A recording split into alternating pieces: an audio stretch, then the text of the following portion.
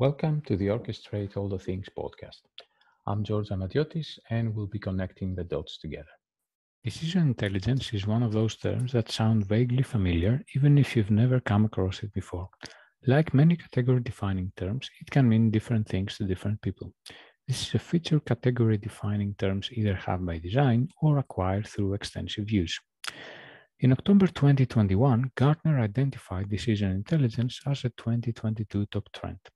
A number of vendors have identified a category, including Aera Technology, which claims to have been doing decision intelligence before it was even called that. Today, Aera is announcing new capabilities for its Aera Decision Cloud at the Gartner Supply Chain Symposium. Aera founder and CTO Shariq Mansoor weighed in on decision intelligence, Aera's offering, and how it is relevant for supply chains and beyond. I hope you will enjoy the podcast. If you like my work, you can follow Link Data Orchestration on Twitter, LinkedIn, and Facebook. So my background is all around software, enterprise software. So prior to launching Aera Technology in 2007, so Fred and I had a vision for a business for the Aera Decision Cloud platform. I mean, it was not called Decision Cloud at that time, and we actually called it a self-driving enterprise. Yeah. Mm-hmm.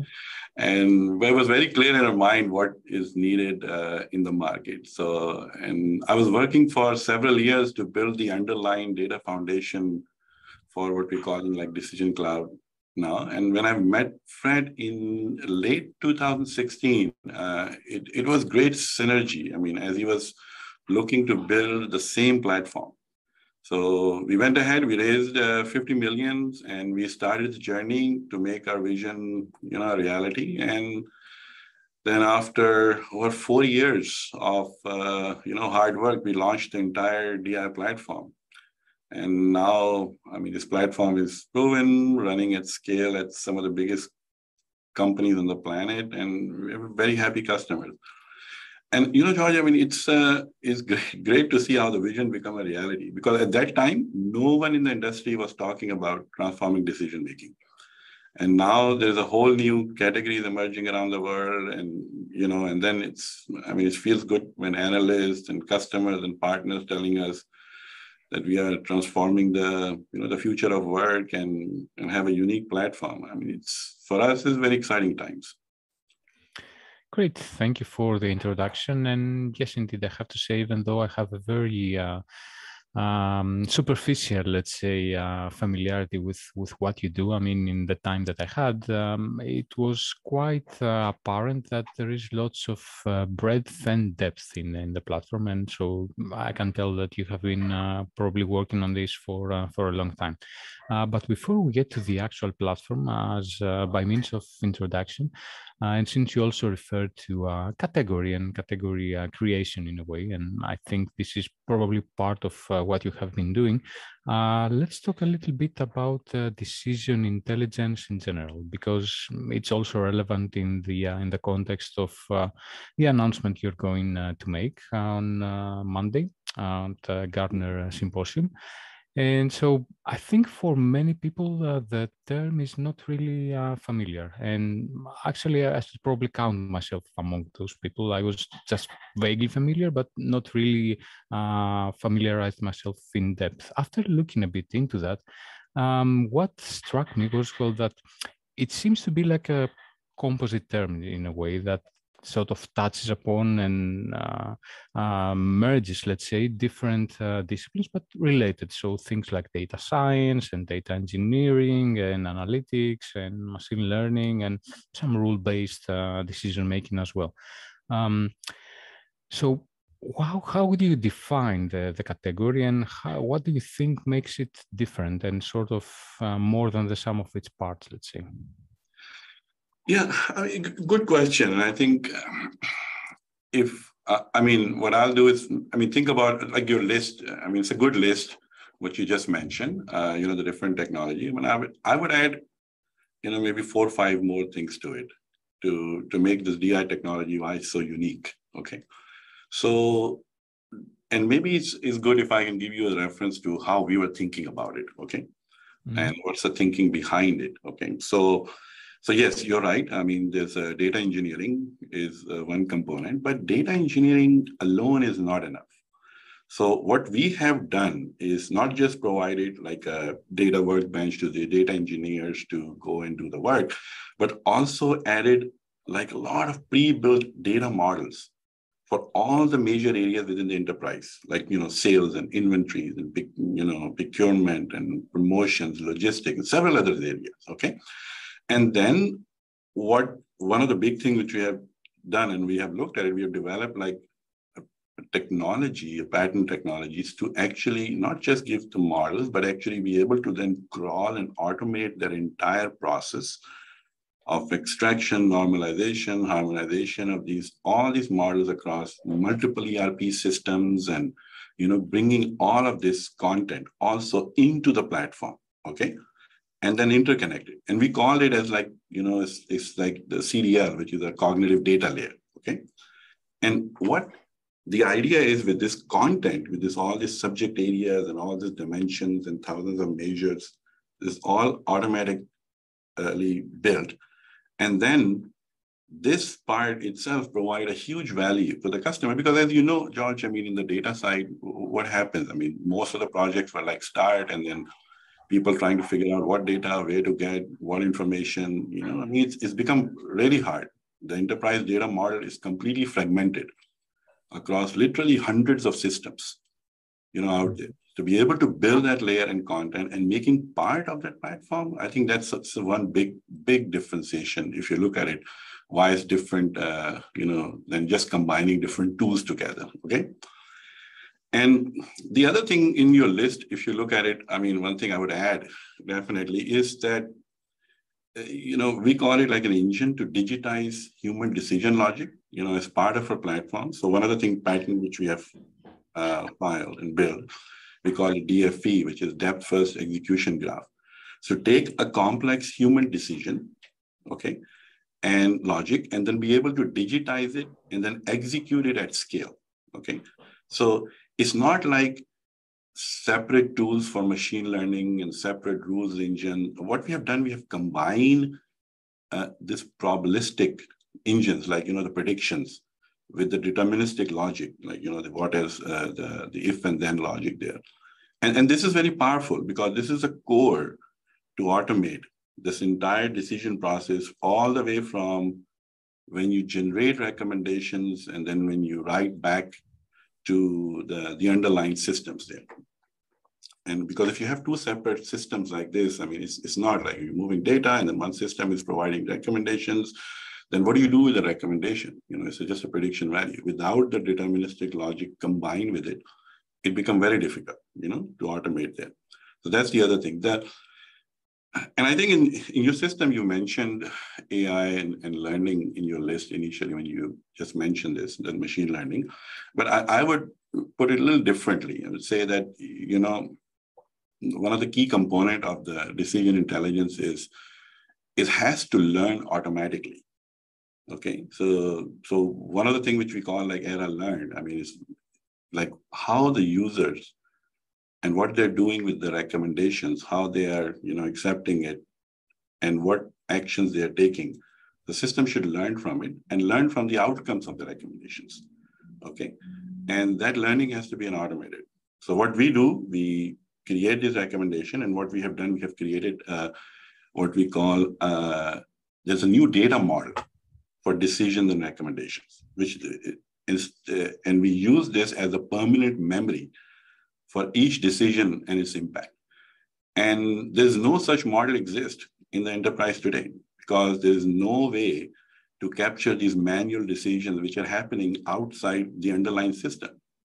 So this is, again, it's a very important component, for the decision intelligence. And I think I would add to your list the system of user engagement also, because you cannot take this old way of like, going in the UIs and going into and automating the decisions, because this whole new engagement systems is very different than how people interact with it. So in our case, what we have done, we have built what we call is a cognitive workbench for the end user to interact with Aera and using a browser or a voice on their mobile phone. And some of the customers call it as like a UI for an AI. I mean, and this workbench is think of it as a single place where the end users can interact with the systems and take actions. And this makes the adoption very simple and non-disruptive. I mean, we have very high adoption rates across customers with thousands of users using Aera daily. And they love the way they interact with the system because this makes it much, much easier for them. So, and an important critical part of this whole decision intelligence is, yes, you have all these different technologies, but let's not forget about packaging these capabilities into this DI platform and be able to deliver it, I mean, there's a lot of work we have done in the space of that how customers and partners can package these capabilities into what we call skills. And we also provide a whole slew of pre-built, pre-packaged skills out of the box for different use cases like demand forecasting, planning, inventory, finance. So the point I'm trying to make here is like, yes, there are pieces of the technologies in the past exist, but you need to add a lot more to it, number one. And then it has to work together as a single platform because you have seen in the past, people were doing all this work, their data lake initiative, their visibility things there, but then what happens? Like you still have most of the things, decisions are still happening manually. You have no shortage of analytics sitting in the company, there's no shortage of dashboards, but there's still, the value of the AI is not, realized in most of the organization. So that's why I think it's different than how these different tools, and then the approach of taking, pieces together and trying to build it, I think it's not going to happen because believe that you need a single platform for all of this to come together. Mm-hmm. Okay, so I guess this is the premise behind what you call the Aera Decision Cloud, which is pretty much what you just described. So all of these components interconnected, plus of course the necessary plumbing that you need to bring all the data in, and so on and so forth. I think, however, well, it's a pretty elaborate platform. It's that's quite obvious already. I think, however, there's a couple of core conceptual, let's say, fundamental issues that stood out for me, at least from this whole approach, which have to do with, well, it's fine that when you try to automate decision making in the way that you described by taking this approach and so on and so forth. The issue you're trying to tackle is pretty real. It's basically a decision fatigue. So when you have an environment in which there's so much happening all the time, you need to make decisions all the time. And so if you're somehow able to automate that, then that definitely is going to ease the burden on the people who need to make those decisions. However, I think the key issues here are basically transparency and accountability. Transparency in when you're suggesting an automated decision to someone, that someone needs to be able to tell how the system came to that decision, to that recommendation, actually, because I presume that it's the end responsibility with accepting or rejecting the recommendation always lies with the person.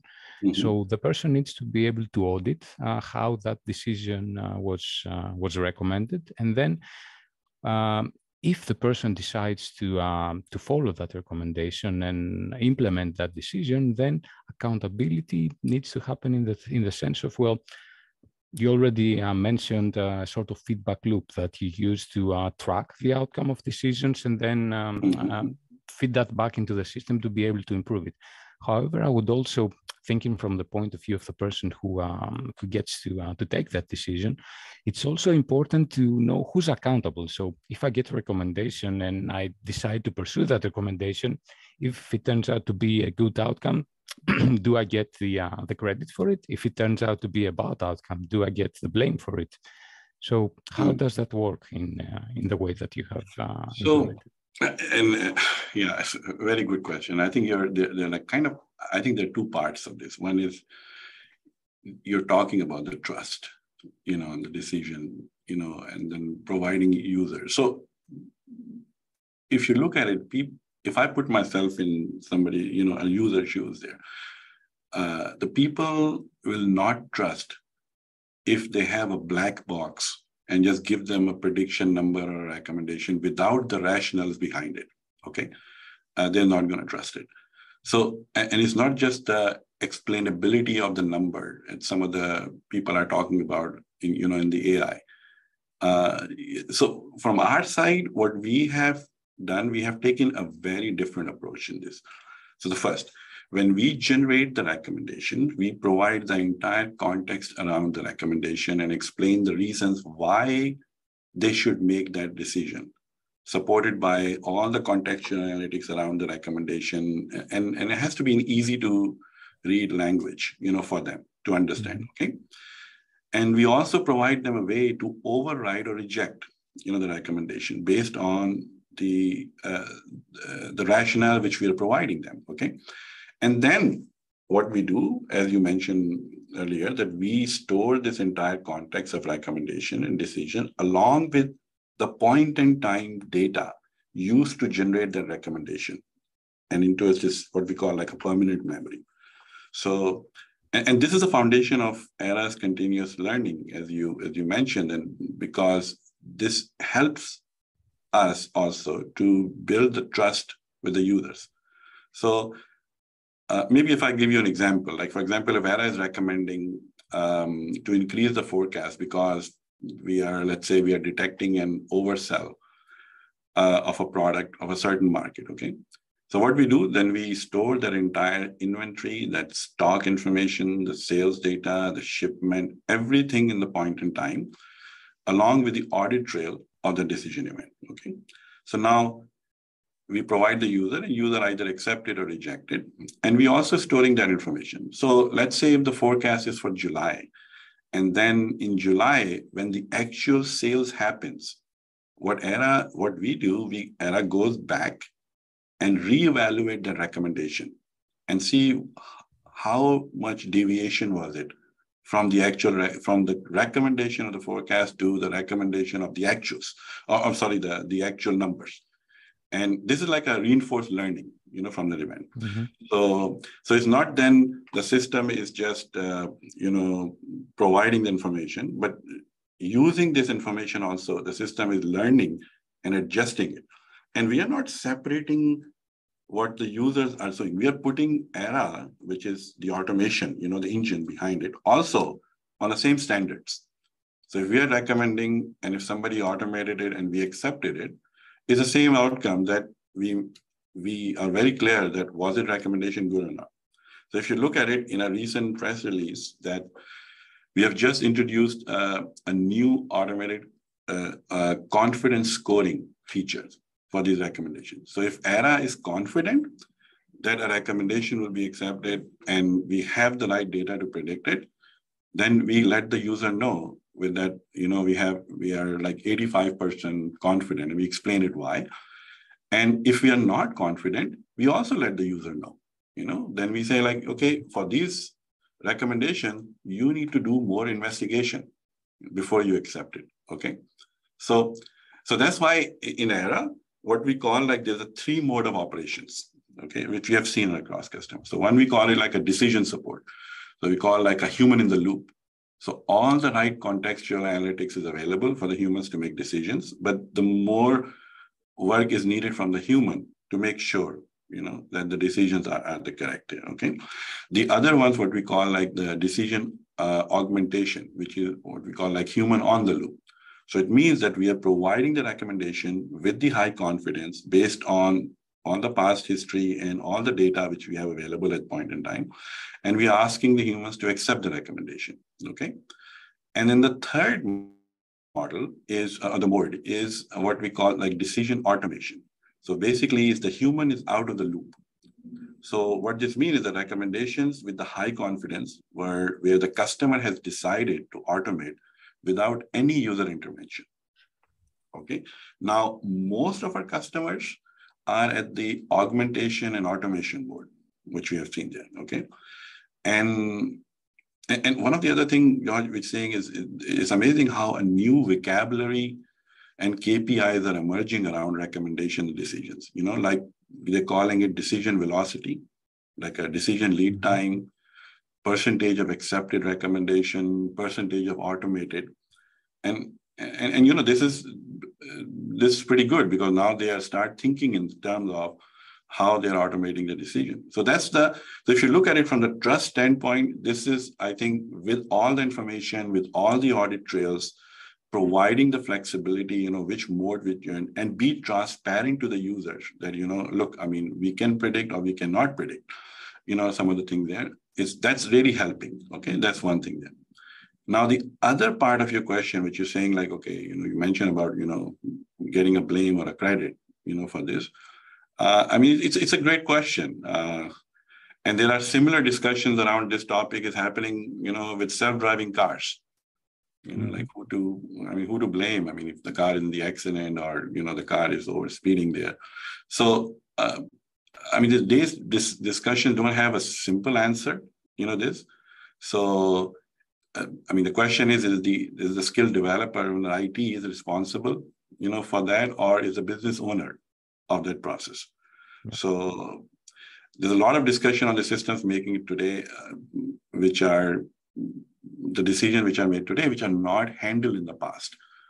Because that's the other thing which we are seeing.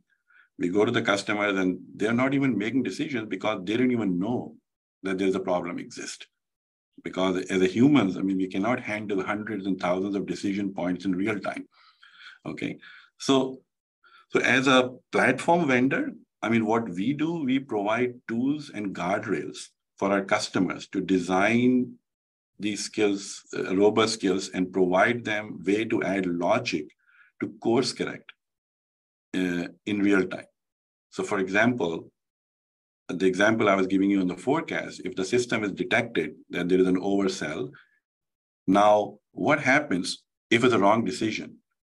Then the system will also now detecting undersell in real time, okay? So now if we change the forecast to a much higher number and the sales are not coming, the system will still then detect it as an undersell and will help to adjust the forecast back, there. So, and this is a very important point because people can make mistakes, things can happen, even the machines can make it. But if you can catch it and correct it in real time, quickly, then the impact of that is much, much lower. So, I mean, I don't know if I answer your question there, but it is, I mean, it's an interesting topic, I know. I was just wondering, to be honest with you, I was more wondering whether you have any examples from your clients. How do they deal with that internally? Because I guess it probably also is, organization specific, let's say, and even culture dependent. So how each organization deals with that matter. Yeah, no, what we are seeing, again, across our customers, that business is taking ownership of this. Because why? Because they're the one who's defining the rules. The data is generated by the business, what I'm saying there, in the rules there.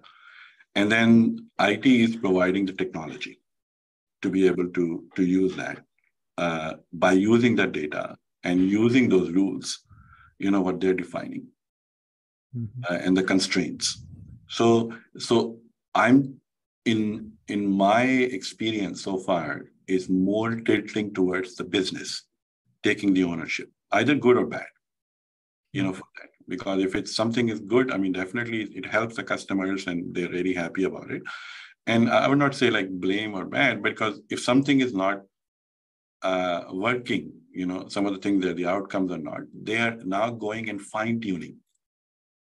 Right. Some of the logic and some of the things on the recommendations because they miss some constraints or some of the things there, and then they go and change it, and they make them. Another thing I was wondering about is whether there is the option of somehow accounting for external disruptive events, whether it's, I don't know, pandemics or some tanker being stuck in Suez, or I don't know, any unforeseen elements that are beyond the scope of the normal predictions. Is there the ability to somehow ingest them, let's say, in the decision-making process? Yeah, so there are two parts. I think one is like the event you talk about. Another is the external data, for example. So external data, of course, we are using, we have quite a few different data sets which comes out of the box, from the external data side. Like weather, I've seen it used a lot in forecasting and some of the other things there. But there are also some of the paid data, from the customers, like for example, Nielsen and IMS data, or some of the customers are using around, competitors analysis and things, which can then influence, for example, what promotions they're running. You know what I'm saying? Like you may don't want to run buy one get one free, or you want to run it if the competitor is also running around that time there. So external data has definitely an impact on that. Now, one of the other thing which we are doing is now working on to provide to work with some of the other vendors who are providing external events, like supply chain disruptions and some of the things, and then be able to take that and incorporate into a decision-making process. So, and when I'm talking to these vendors, some of the vendors are really excited, because one of the biggest challenges what they have is like, okay, if there's a disruption happen, there's a fire happen there, in this city or this location, or there's a storm, hurricane, what is the impact of this on the customer? Because they don't have the inside data. You see what I'm saying? So now what happens there, they're saying is maybe a 3 days delay on this because of the hurricane. Now, maybe it's perfectly okay for the customer, because customer is holding a 7 days of inventory.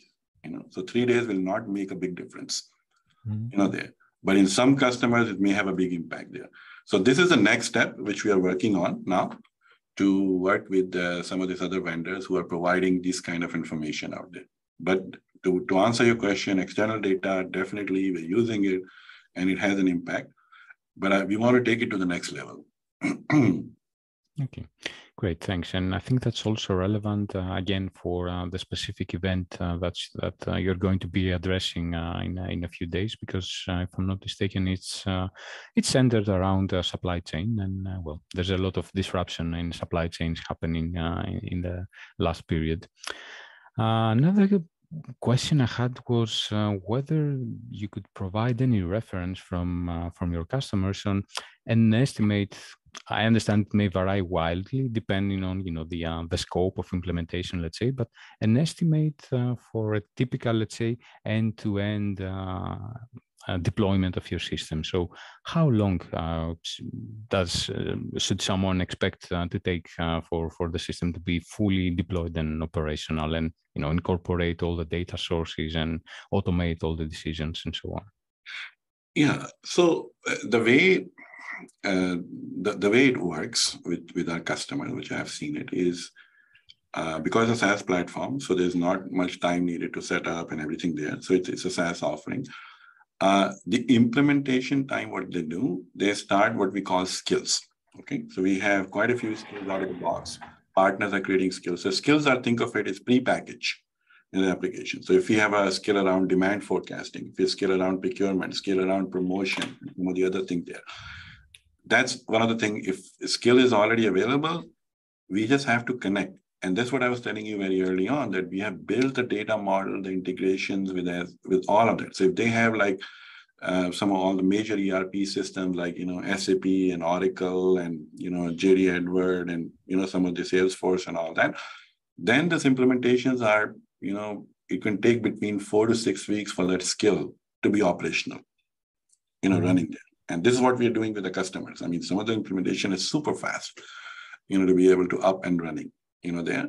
Now, because it's a platform, so some of our customers, when they go and say, I want to create some skill, which we have not built yet, for example. but they can create it because it's a platform. So for that, I have noticed that it takes between, I would say 7 to 10 weeks for that skill, because it's not like I have to go and boil the entire ocean there. You start from the areas where you want to automate. And then what the customers do, they create, one of our customers, I've seen it. I mean, I saw the presentation recently in their quarterly review. They have created a roadmap of like 40 skills, for a year, which they want to implement around different areas, like from logistics to procurements to inventory to even to finance in some of the area in there.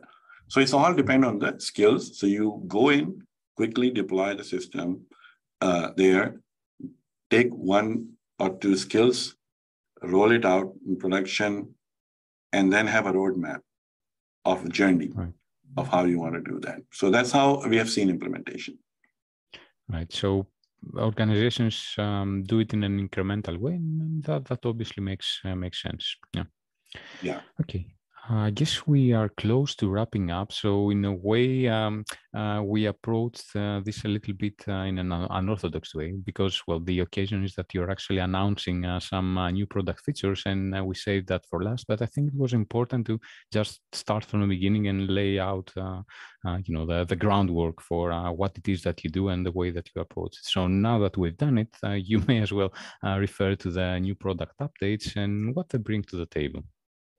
Yeah. So, and I think one of the things which you see in our update, which we're doing for the new product, is there's a lot of work is happening around what we call Aera Cortex framework, which is our AI engine, around it there. So 2, 3 important things around that. One is that this whole new auto ML engine, which is fully integrated into our system. So you have heard about auto ML, and the people are doing it in different tools. But what we have done is we have integrated into our the entire platform in a way that, for example, if I take one skill and if I'm running it to, let's say, one customer, then I go to another customer, the same skill will behave differently, because then once we start getting the data, all the process of automatically now running an AutoML, generating the model, deploying that model based on their data, and then using that model to generate recommendation is fully automated, touchless. So you don't have to do this. So the whole ML ops process and everything there is all automated through this new AutoML engine, which we have done there. So this is very good, because we don't have to go and now modify skills, because the skills can then adapt to itself automatically, from one customer to another based on the data which you're doing there. So that's the one big thing which we have done. The other thing is we believe that opening up the platform and make it much easier for the data scientists and others at the customer side. So if they want to bring up their own models, if they have a team, they have created something there, no problem. Use the Aera notebooks, bring your own models, into the Aera, and then operationalize it in Aera. Because one of the biggest challenges that they're facing is, even though they have a model, they have data science team, but how are they going to operationalize it? So we made that part much, much easier now, do that in Aera. So it's not just Aera model. I can bring my own model, into Aera and then operationalize it.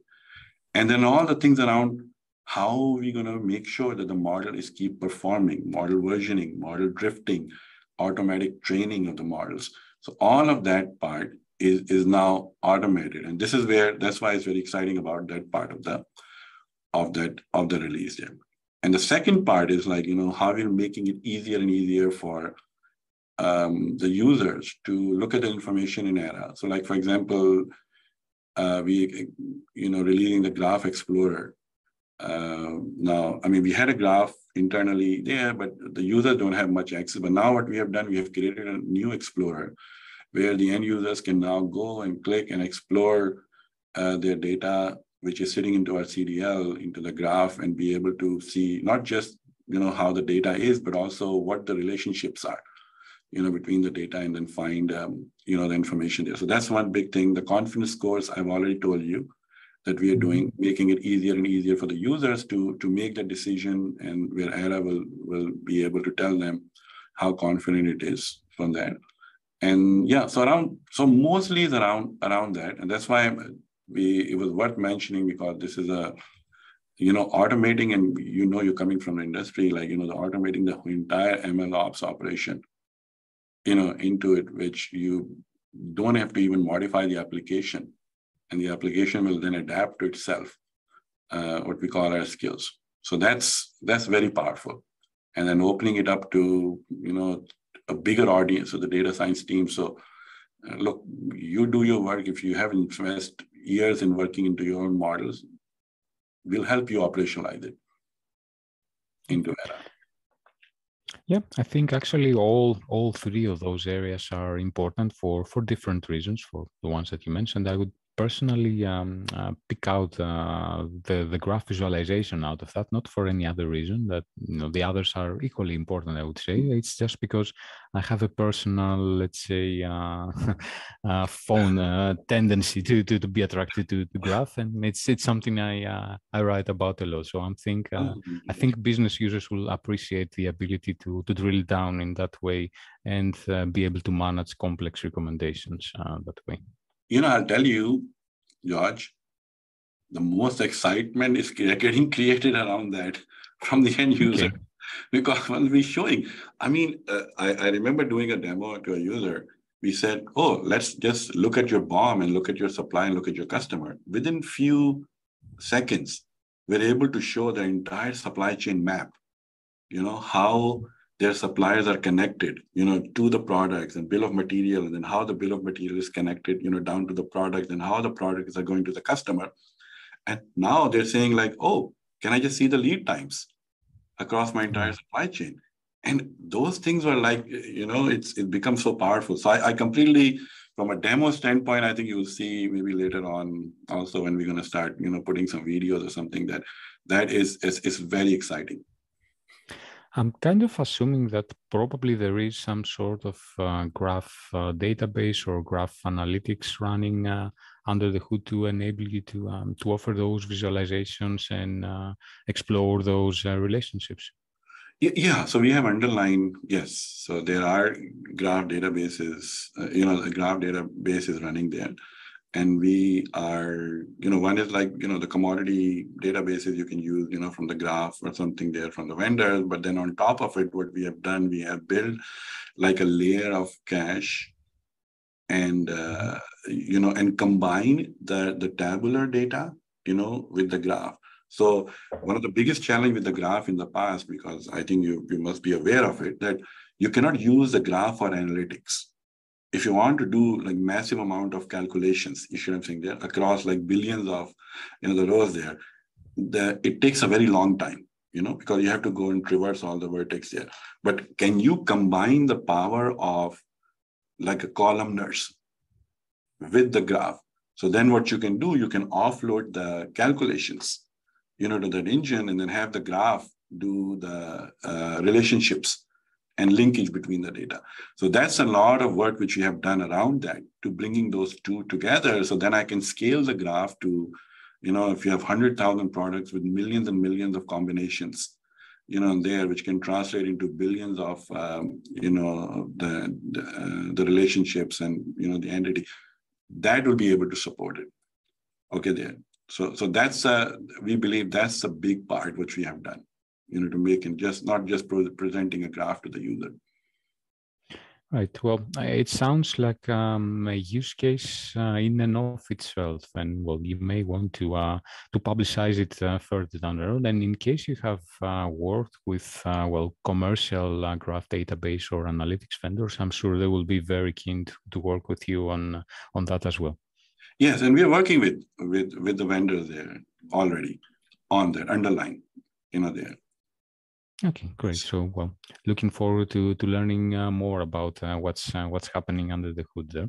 Yeah, so thank you. I hope you enjoyed the podcast. If you like my work, you can follow Link Data Orchestration on Twitter, LinkedIn, and Facebook.